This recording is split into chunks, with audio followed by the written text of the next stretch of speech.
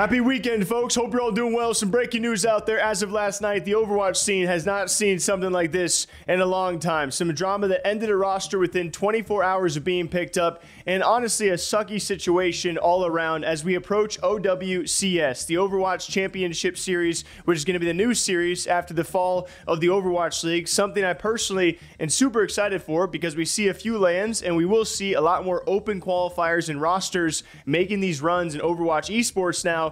But really bad news for a team who got signed by M80 just a day ago, and then a day later, well, the team has now all been dropped because a guy couldn't help but say the N-word a lot of times in Discord logs. Here it is. As on February 29th, M80, alongside, I believe, Space Station, maybe some other roster announcements out there too, it was cool to see these teams signing OWCS rosters. As they say, we just cooked, welcome the M80 Overwatch team, and they list them all out. Unfortunately, within 24 hours, it seems a burner account out there had held the logs of one of these players, that being S9, saying the N-word multiple times in Discord logs, and then chose the time where this team was signed to then release these, which, by the way, is a weird thing. It's not a good thing to be saying these things. It's very dumb for a player to be doing these things, but it's also like someone out there held these logs fully knowing they might eventually be signed and then choosing to release them,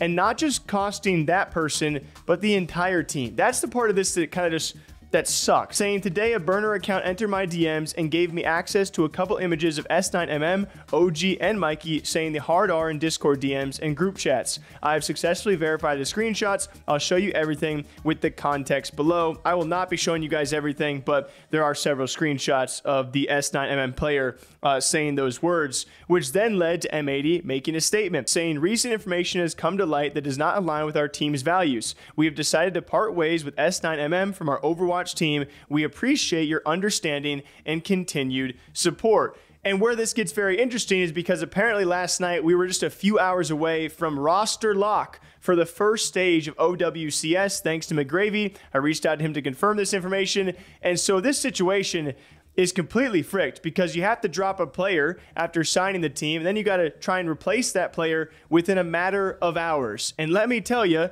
it somehow gets even more unlucky, because then another one of those players came forward and said, Kaluj actually said, I made my decision to retire yesterday as I felt I did not have the passion or drive to continue to compete for now. I did not want to let my team down or the org, so I decided to step away last minute. I truly am sorry for doing that to my team and this org. I will, however, be looking for other roles, I believe maybe coaching or other things. He further clarified, also, I made sure there was a replacement before leaving, and even said I would play if one could not be found in time. A very interesting tidbit there. So you have M80 who signs this roster within 24 hours. They find out they can't keep one player because he's going viral for all the hard R words he said in Discord logs. They decide to drop him. They apparently have another player who also is going to retire but did have a replacement, and so everyone's like, what is going on?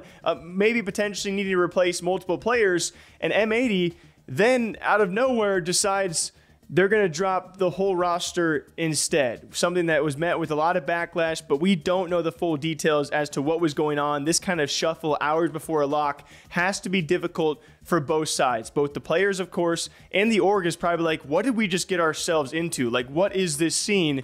We don't want to deal with this kind of stuff. Which, again, I don't know the finite details. I just know it's a sucky situation for everyone involved. As finally then, later on that night, M80 says, today we faced unexpected challenges as two key members of our newly signed Overwatch team departed or were released. We aimed to build a cohesive unit, but circumstances led us to reassess our path. Rather than replacing the team with players committed elsewhere, we've decided it's best for all parties to part ways. We release our remaining players to pursue new opportunities and compete in the OWCS, and wish these players nothing but success. Stay tuned for further updates. Thank you for your understanding and continued support. And I'm like, God, I just feel so bad for this lineup who could not have possibly predicted all of these things to happen within like 24 hours of not just being signed, but then of roster locking in for this stage one. A quick shout out to anyone out there possibly looking for a team. A few of these guys have come back together. They call themselves WD40 if you guys are interested.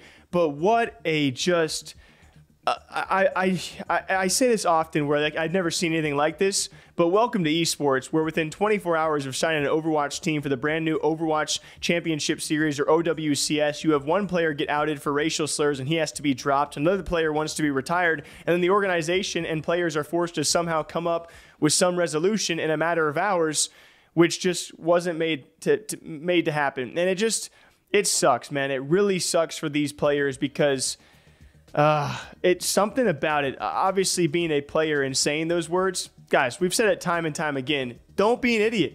Like, don't say slurs. It can cost you your career, let alone it can cost your teammates a potential opportunity, people who have done nothing wrong. That's the worst part about this, and something about it just rubs me the wrong way, especially someone out there who kept these logs for this moment, and maybe they didn't realize they were going to cost 5, 6, half a dozen other people their jobs, but they did.